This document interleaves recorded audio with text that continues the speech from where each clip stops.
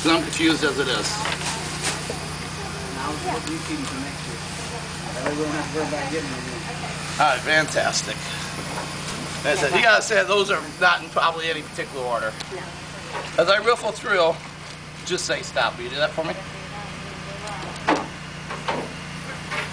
Are you happy with that one?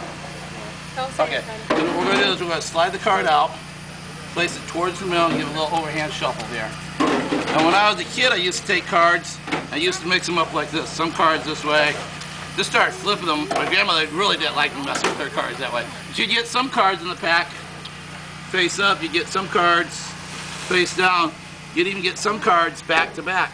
If I give it a riffle, every card straightens out with the exception of one, fairly close to the middle. Let's take a look here. Whoa!